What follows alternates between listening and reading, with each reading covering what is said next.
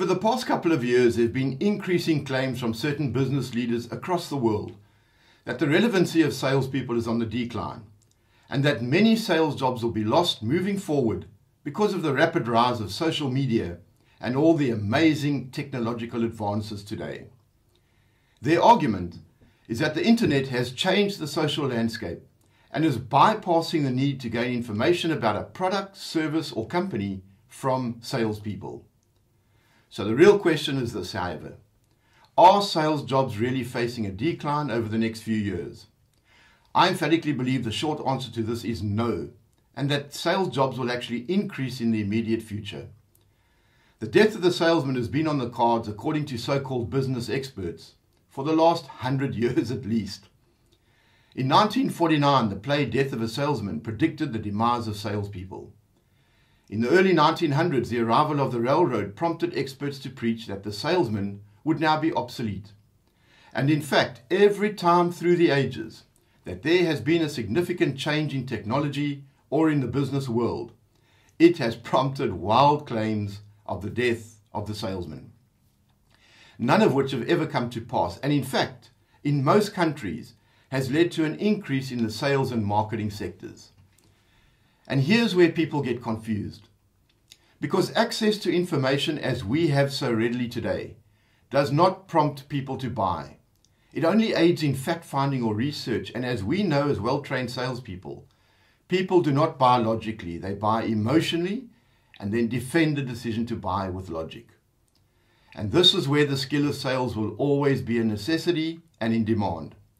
The skill to create the personal interactions that generate positive emotions and at the same time reduce the negative emotions, all of which leads to owning your product or service. This is really what professional, skilled salespeople do. They are problem solvers who create the emotional context to approve the paperwork and get the prospect happily involved with owning whatever you market. So in my opinion, as long as humans are making the purchasing decisions and not computers or robots, then the sales profession is only set to increase and will never diminish.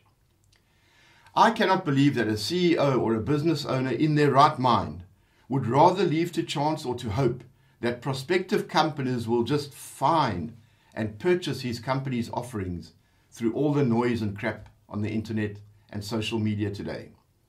And all this noise is getting worse and worse at a rapid rate. What I do believe, however, is that unskilled salespeople will be rooted out much quicker today and fall by the wayside, because today selling is all about adding value to customers and about being strategic in your thinking. In other words, helping your clients to move their businesses into the future. And if you as a salesperson are too bone lazy to keep yourself trained and on the cutting edge of technology, then you can add no value to the modern buyer and will not be called upon by them. So to stay relevant today in sales, you must do these three things. Firstly, embrace social media as a prospecting and contact tool. Secondly, commit to continuous training and education. School is never out for a sales-driven professional. And thirdly, stay open-minded and be constantly looking for new tools and aids that technology is providing. In this way, you will always stay relevant, and your superior selling skills will always remain in demand. There will always be a demand for highly skilled, sales-driven professionals. Please agree with me on that. Thank you for watching. This is Tom Hardiman from Sales Driven International. Bye for now.